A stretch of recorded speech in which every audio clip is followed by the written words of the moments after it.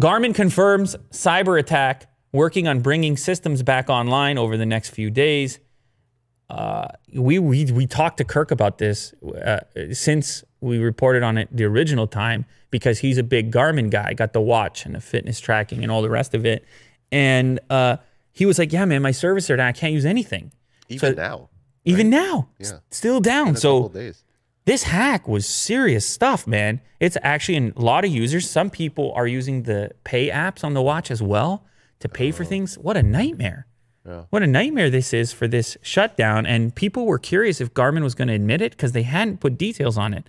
They hadn't said, this is why it's busted. They just said, we're working on it. We're working on it, which people don't like to hear that.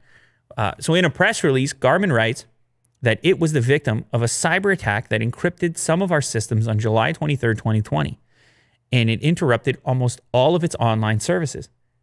The company then emphasized there's no indication that any customer data, including payment information from Garmin Pay, was accessed, lost, or stolen.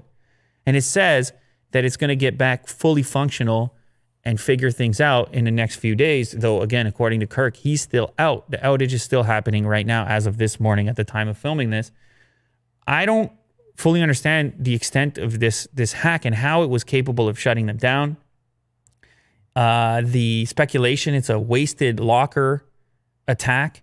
And of course, as we mentioned in the recent episode of Lou Later, how the group behind it, Evil Corp, I think is what their group is called, a Russian hacking firm who they were holding it hostage.